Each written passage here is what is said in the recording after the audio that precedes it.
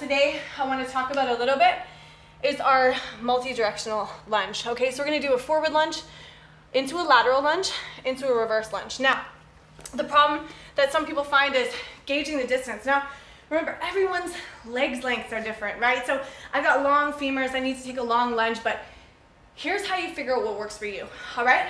If you take too short of a lunge, it's gonna look like this. I have a hard time keeping my back heel or my front heel down.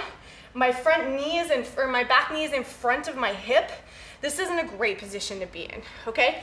So take a big enough lunge forward that you can essentially almost hit 90 degrees on both knees. Now I don't want you to drop your knee to the floor, but I'm just kind of showing you where that position is gonna be, all right? Then that gives me good purchase. I can push that heel into the floor and I can activate the glute and step out of that position. Same thing when I go to the side, right? I don't want to go so far over that my knee's driving out and I can't kind of keep control of this leg, or my knee's bending. And I'll say for the same reason, I don't want to go super narrow, right, where I'm kind of here. Find that position where you can push your heel into the floor. You can get a good squat-like position out of this leg and drive off that heel, activate the glute. Same thing with the reverse lunge. I don't want to be here for the same reasons going forward. I want to step back, lean forward over my front leg, and get more or less into 90 degrees, both legs, so I can drive off this foot.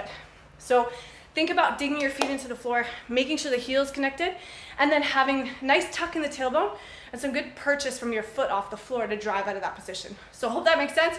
That should help you kind of gauge your distance. And then if you find one rep that works, try to repeat it, right? Try to repeat that same position. Don't be changing every lunge.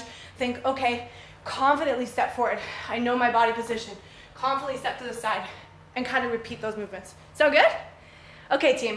45-15. I'm sweating already. We're going to start with that multi-directional lunge.